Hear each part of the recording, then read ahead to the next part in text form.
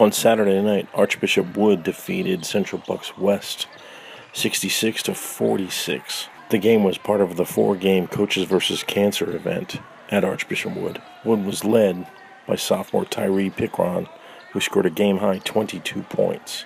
Wood had 9 3-pointers, including 3 by both Pickron and junior Matt Cerruti, 2 by sophomore Andrew Funk, and 1 for senior James Gillespie. Wood built its lead to double figures in the second quarter, going up as many as 27-11, but Central Bucks rallied behind senior forward Eric Hohenleitner, who scored 11 in the first half and helped cut the deficit to 29-21 at the half. Hohenleitner scored on West's first 2 possessions of the second half, but with its lead at 36-29, Wood went on an 8-0 run to end the quarter, extending its lead to 15 and never looked back in the fourth.